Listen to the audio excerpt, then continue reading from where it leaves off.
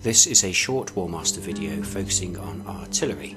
We will look at different types of artillery, focus on their rules, and explain how best to use them and how best to protect them. The role of artillery in Warmaster is to provide long-range threat projection across the battlefield. In this regard, artillery can be considered a psychological weapon to use against your opponent.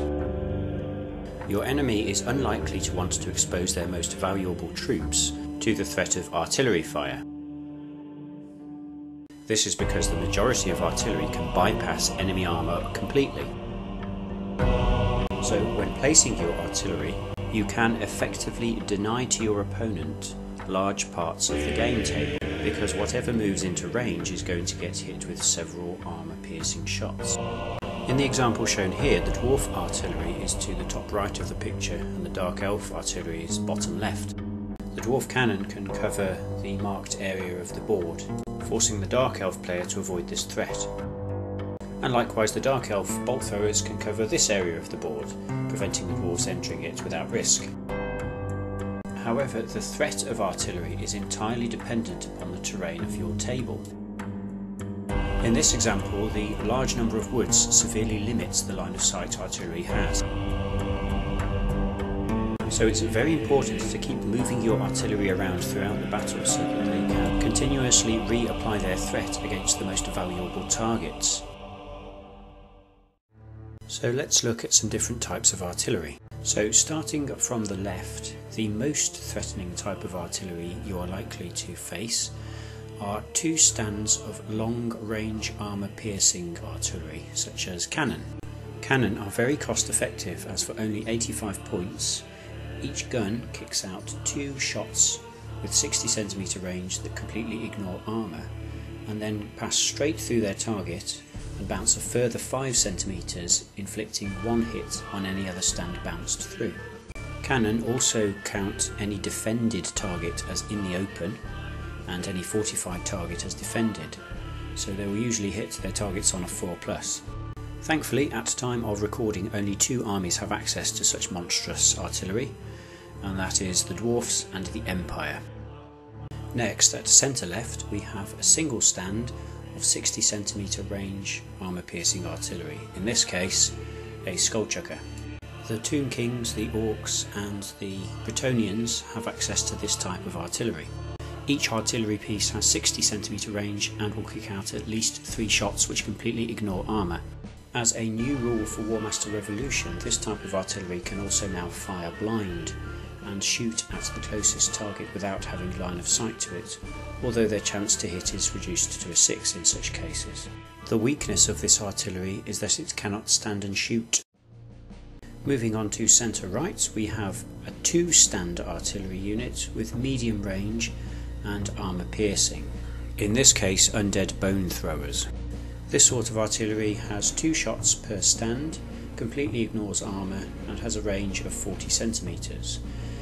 Once it has hit its target, it will also travel straight through the target stand and will cause an extra hit on up to 2 stands positioned directly behind the first. It's worth noting that 2 armies, notably the High Elves and Dark Elves, have access to repeater bolt throwers, which function differently. They have the same 40 cm range but do allow armour saves, and they produce 3 shots per stand. Finally, on the right, we have a single stand of medium range artillery that produces multiple shots, in this case an Empire Hellblaster. The Dwarfs, the Empire and the Skaven all have access to this sort of artillery, and it's most commonly seen as a point defence weapon used to protect other artillery pieces from attack.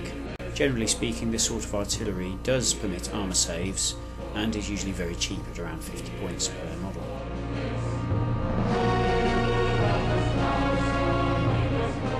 It is quite usual for artillery to be brigaded together, and often with a mix of longer and shorter range types. This allows the long range artillery to focus its fire upon the same target, while the shorter range artillery deters attackers. It is also much easier to order 1 brigade of artillery to move all together than several separate pieces. The best defensive position for artillery is clearly one that prevents attack from the front, whilst still giving a clear line of fire, in this case positioning artillery on top of a cliff edge. All types of artillery are permitted to move onto hills. This gives the bonus of defended status against incoming attacks and also an elevated line of sight. When shooting from or to a hilltop, artillery is the only type of unit in the game which is permitted to draw line of sight overhead intervening units. You can also use impassable terrain features which do not block line of sight to protect your artillery, such as water features. Always take a moment to clarify with your opponent what any terrain feature actually is and what type of units can or cannot enter it before placing your artillery next to it. You may find that some individual impassable objects, such as houses, have enough room between them to squeeze your artillery pieces between. Now this is great to prevent flanking attacks. However, don't hide your artillery away at the expense of drawing line of sight to a decent target. Walls also offer good defended status to artillery without blocking their line of sight. In addition, chariots and any other machine that uses wheels cannot cross walls, so you are safe from attack. Positioning in a gap between two woods is also a good defensive position for artillery. Be aware, however, as this may protect you from monsters, chariots and cavalry attacks, it will do nothing to stop infantry from flanking you.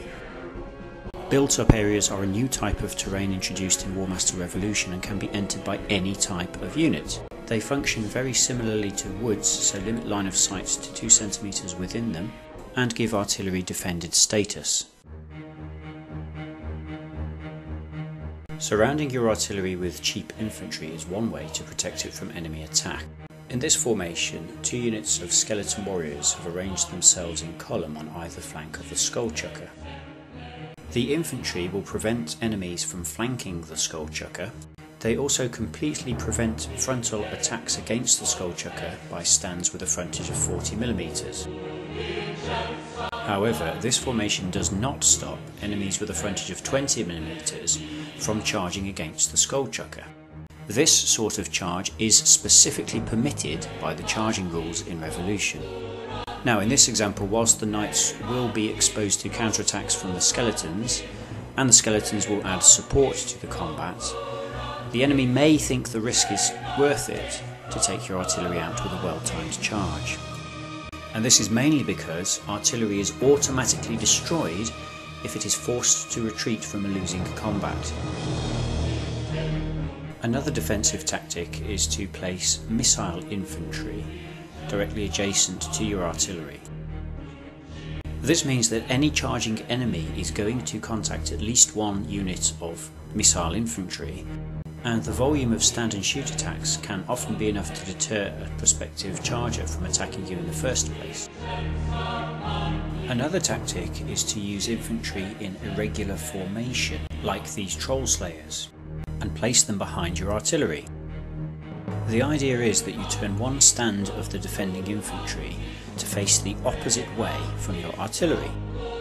This is especially useful if your enemy has flyers, as even if the flyers land behind your artillery, your defending infantry is still going to be able to draw a line of sight to charge them. And one final way to protect your artillery is to surround it with monsters. Anyone charging this brigade is likely to lose, although the amount of points required to provide this level of protection is not very cost effective. Returning to a previous example, one of the benefits of surrounding your artillery with friendly troops is their ability to direct the line of fire. For example, this formation allows you to focus the fire of the skullchucker between the front 2 stands.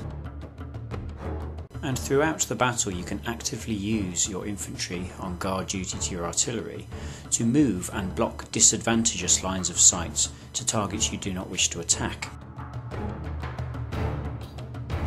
In this example, the skullchucker would rather shoot the knights than the steam tank, so the skeletons are moved to block line of sight to the tank.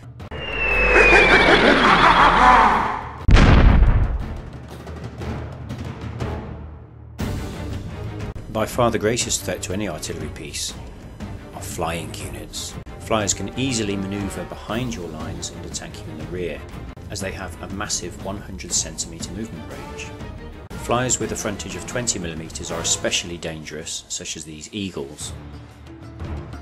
Flyers based like infantry, such as harpies, cannot focus as many attacks across their frontage as eagles can. All flyers can charge you from a distance of 60 cm however, and unless you are protected by infantry or in a defended position, a single unit of flyers has the potential to take out an entire brigade of artillery. Cavalry is also a significant threat to artillery due to its high movement speed of 30 and its ability to focus many attacks across a small frontage. Knights are especially dangerous as they have such a high armour save. And remember, a charging enemy only has to win the combat by a single point to destroy your entire artillery brigade, as they're automatically killed when they retreat. Always try to minimise the risk of being charged by using such things as point defence artillery like this Hellblaster. Come on in. Old Painless is waiting. And in this example, the charging cavalry are likely to sustain 6 hits from the stand and shoot, which will be enough to remove at least one stand and may end up winning the combat for the artillery. And finally, always watch out for enemy artillery targeting your own, especially if they have a longer range. In this example, let's assume your sneaky enemy has managed to position some flyers right behind your artillery brigade, ready to charge them next turn. So in your turn to counter this threat, you order the artillery brigade to move and turn to face the flyers. But oh no, you failed the order. What happens next? Well, Warmaster Revolution does permit units that have failed an order to have a half-pace move, provided they stay in formation. So you may think, great, I'll just turn my artillery brigade around on the spot and I can shoot the enemy in my turn. But there's a problem. A half-pace move for artillery is only 5 centimeters. And by turning the whole formation around, you've effectively moved the Hellblaster from one end of the formation to the other. Now this is wrong for 2 reasons. One, that's a move of at least 6 centimeters.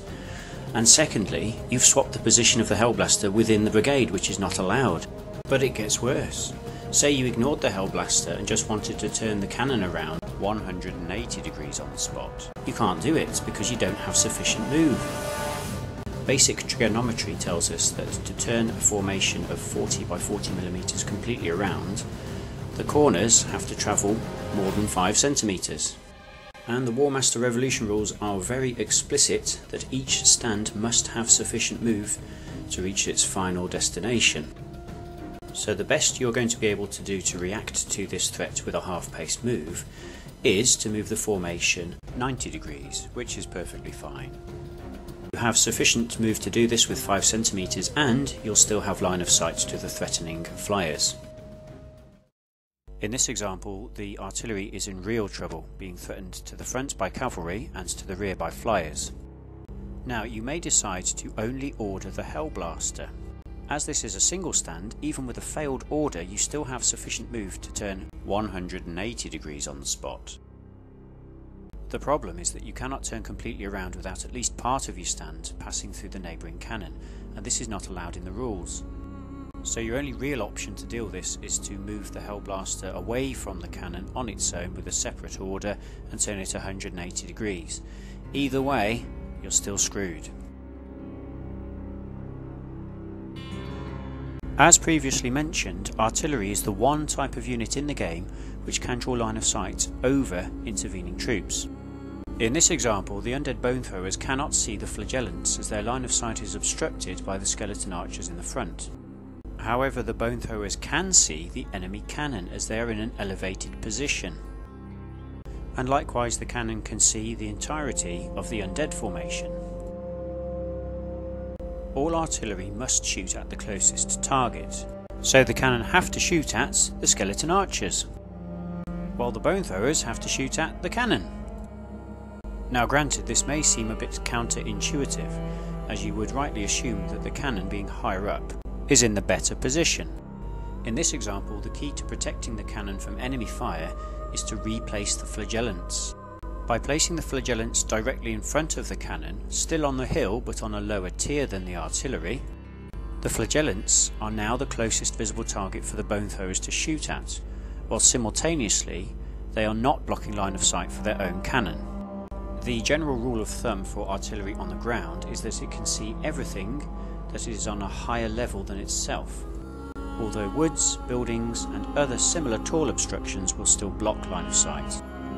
Likewise, if your artillery is in an elevated position, it can generally see everything that is in a lower position.